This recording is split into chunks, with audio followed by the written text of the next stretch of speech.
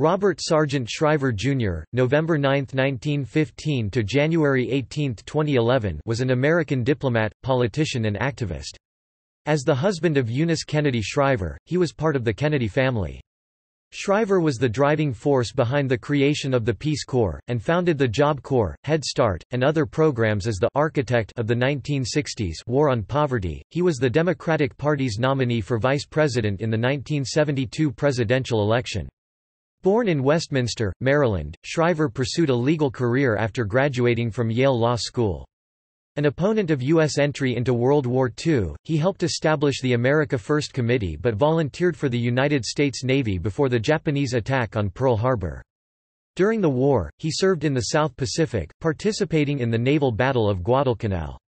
After being discharged from the Navy, he worked as an assistant editor for Newsweek and met Eunice Kennedy, marrying her in 1953. He worked on the 1960 presidential campaign of his brother-in-law, John F. Kennedy, and helped establish the Peace Corps after Kennedy's victory. After Kennedy's assassination, Shriver served in the administration of Lyndon B. Johnson and helped establish several anti-poverty programs as director of the Office of Economic Opportunity from October 16, 1964 to March 22, 1968. He also served as the United States ambassador to France from 1968 to 1970. In 1972, Democratic vice presidential nominee Thomas Eagleton resigned from the ticket, and Shriver was chosen as his replacement.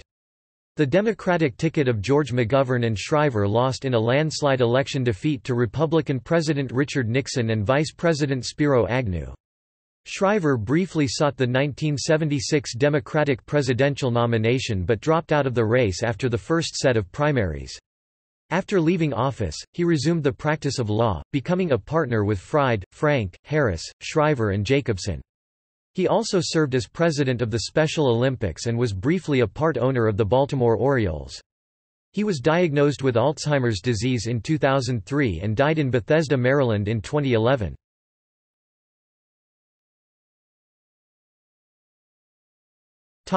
Early life and career. Shriver was born in Westminster, Maryland, the younger son of Robert Sargent Shriver Sr. and his wife Hilda, who had also been born with the surname Shriver. They were second cousins. Sarge's elder brother was Thomas Herbert Shriver. Of partial German ancestry, Shriver was a descendant of David Shriver, who signed the Maryland Constitution and Bill of Rights at Maryland's Constitutional Convention of 1776. He spent his high school years at Canterbury School in New Milford, Connecticut, which he attended on a full scholarship.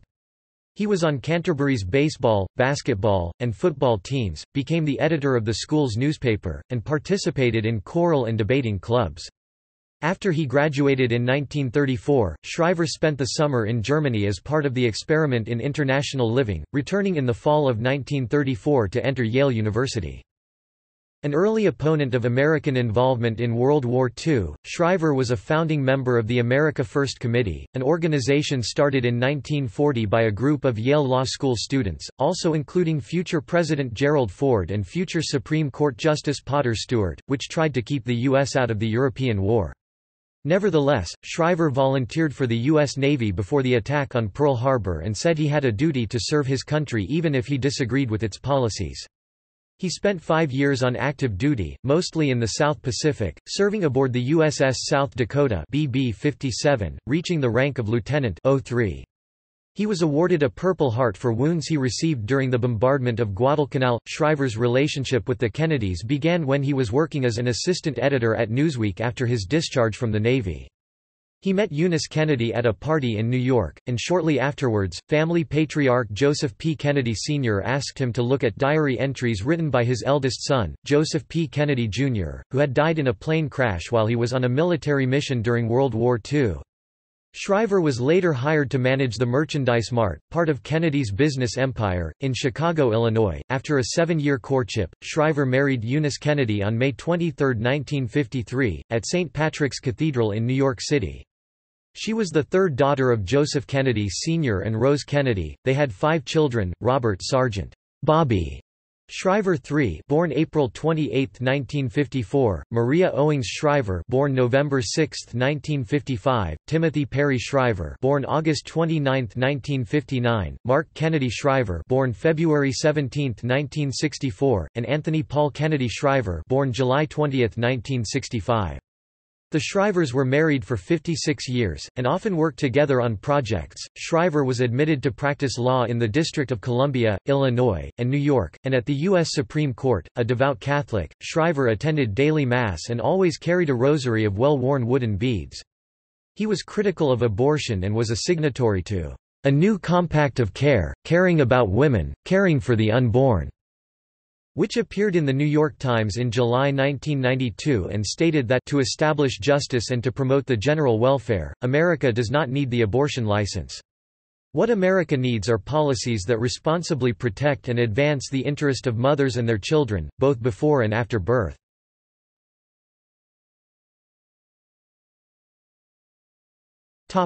Political career.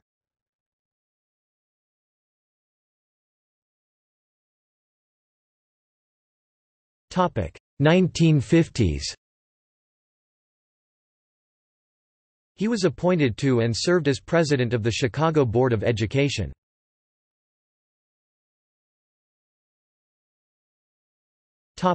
1960s. When brother-in-law John F. Kennedy ran for president, Shriver worked as a political and organization coordinator in the Wisconsin and West Virginia primaries. During Kennedy's presidential term, Shriver founded and served as the first director of the Peace Corps from March 22, 1961 to February 28, 1966. After Kennedy's assassination, Shriver continued to serve as director of the Peace Corps and served as special assistant to President Lyndon Johnson. Under Johnson, he created the Office of Economic Opportunity with William B. Mullins and served as its first director. He is known as the architect of the Johnson administration's War on Poverty. Hired by President Johnson to be the salesman for Johnson's War on Poverty initiative, Shriver initially was not interested in hearing about community action proposals. The Job Corps movement was more consistent with his goals. Thus, soon after his appointment, Shriver moved quickly to reconsider the proposed anti-poverty initiative. Shriver founded numerous social programs and organizations, including Head Start, Vista, Job Corps, Community Action, Upward Bound, Foster Grandparents, Legal Services, the National Clearinghouse for Legal Services, now the Shriver Center, Indian and Migrant Opportunities and Neighborhood Health Services, in addition to directing the Peace Corps. He was active in Special Olympics, founded by his wife Eunice. Shriver was awarded the Pacem in Terris Peace and Freedom Award in 1967. It was named after a 1963 encyclical letter by Pope John XXIII that calls upon all people of goodwill to secure peace among all nations. Pacem in Terris is Latin for peace on earth. Shriver served as U.S. ambassador to France from 1968 to 1970, becoming a quasi-celebrity among the French for bringing what Time magazine called a rare and welcome panache to the normally sedate world of international diplomacy.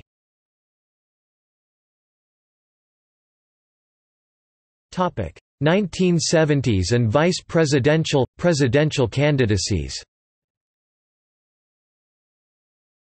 During the 1972 Democratic National Convention in Miami Beach, Florida, George McGovern considered Shriver as a vice presidential candidate, but his campaign was unable to reach Shriver, who was at the time visiting Moscow, Soviet Union.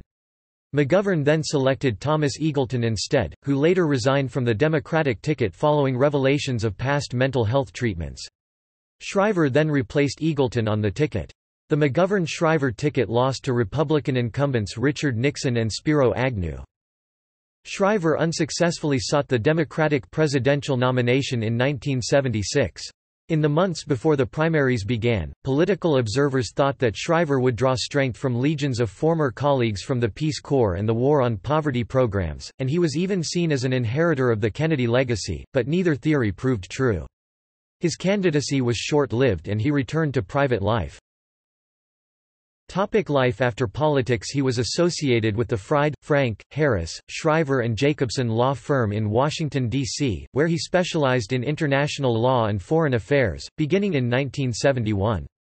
He retired as partner in 1986 and was then named of counsel to the firm. In 1981, Shriver was appointed to the Rockefeller University Council, an organization devoted exclusively to research and graduate education in the biomedical and related sciences. In 1984, he was elected president of Special Olympics by the board of directors. As president, he directed the operation and international development of sports programs around the world. 6 years later, in 1990, he was appointed chairman of the board of Special Olympics.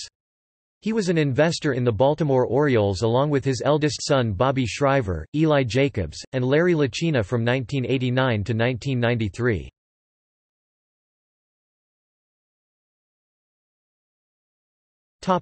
Illness and death. Shriver was diagnosed with Alzheimer's disease in 2003. In 2004, his daughter, Maria, published a children's book, What's Happening to Grandpa?, to help explain Alzheimer's to children.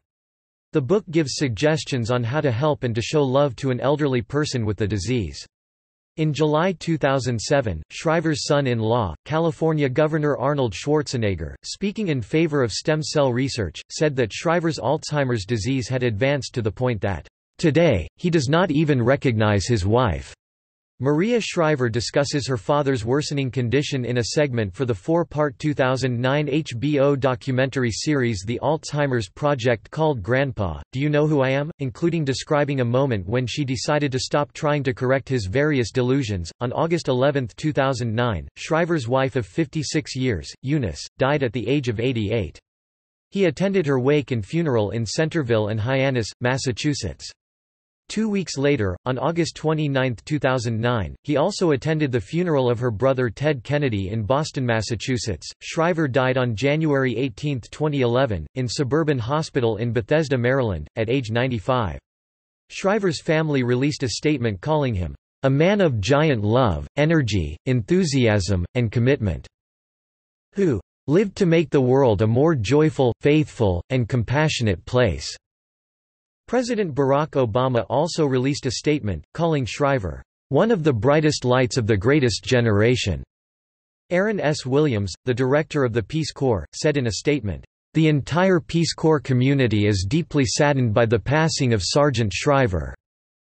He further noted that Shriver served as our founder, friend, and guiding light for the past 50 years, and that his legacy of idealism will live on in the work of current and future Peace Corps volunteers. He is buried alongside his wife Eunice at St. Francis Xavier Cemetery in Centerville, Massachusetts.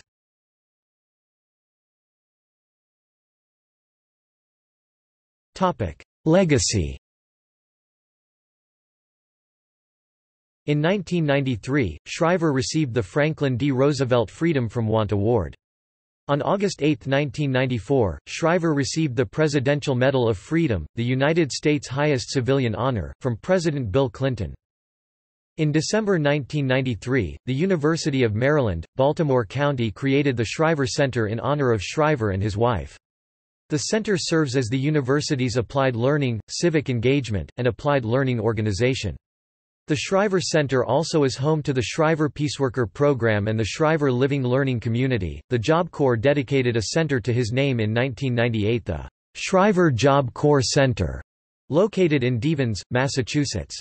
The National Clearinghouse for Legal Services, renamed the National Center on Poverty Law in 1995, was renamed the Shriver Center in 2002 and each year awards a Sargent Shriver Award for Equal Justice. Sargent Shriver Elementary School, located in Silver Spring, Maryland, is named after him. In January 2008, a documentary film about Shriver aired on PBS, titled American Idealist: The Story of Sargent Shriver. Following his death, Daniel Larison wrote, "Shriver was an admirable, principled, and conscientious man who respected the dignity and sanctity of human life, and he also happened to be a contemporary and in-law of Kennedy.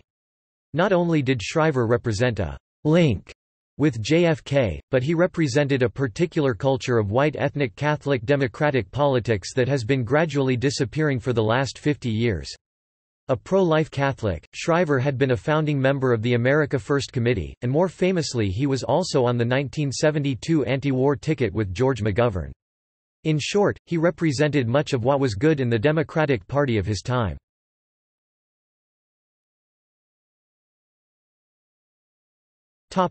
Electoral history. United States presidential election, 1972. Richard Nixon, Spiro Agnew R. Inc. 47,168,710, 60.7%, and 520 electoral votes, 49 states carried. George McGovern, Sargent Shriver D. 29,173,222, 37.5%, and 17 electoral votes, 1 state and D.C. carried. John Hospers, Theodora Nathan Libertarian 3,674 0.00% and 1 electoral vote Republican faithless elector. John G. Schmitz, Thomas J. Anderson AI 1,100,868 1.4% and 0 electoral votes. Linda Jennis, Andrew Pulley Socialist Workers 83,380 0.1%. Benjamin Spock, Julius Hobson Peoples 78,759 0.1%. 1976 Democratic presidential primaries. Jimmy Carter 6,235,609 39.27%. Jerry Brown 2,449,374 15.43%. George Wallace 1,955,388 12.31%. Mo Udall 1,611,754 10.15%. Henry M. Jackson 1,134,375 7.14%. Frank Church 830,818 5.23%.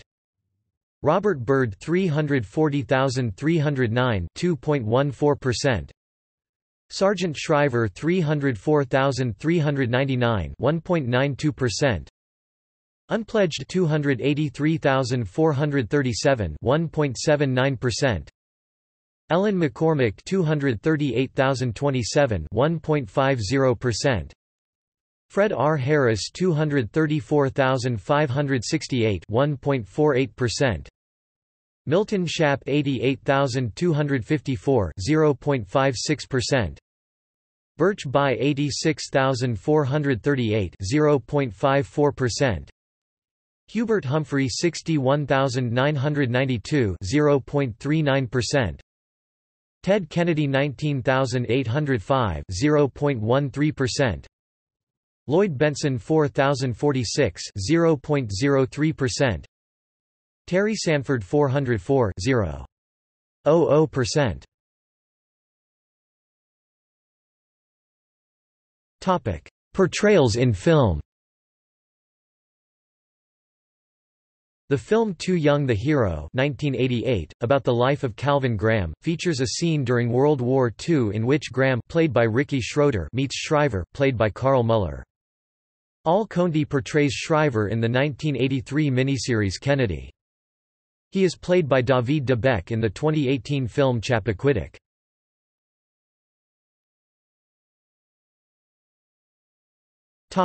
See also: List of United States political appointments across party lines. Kennedy family tree.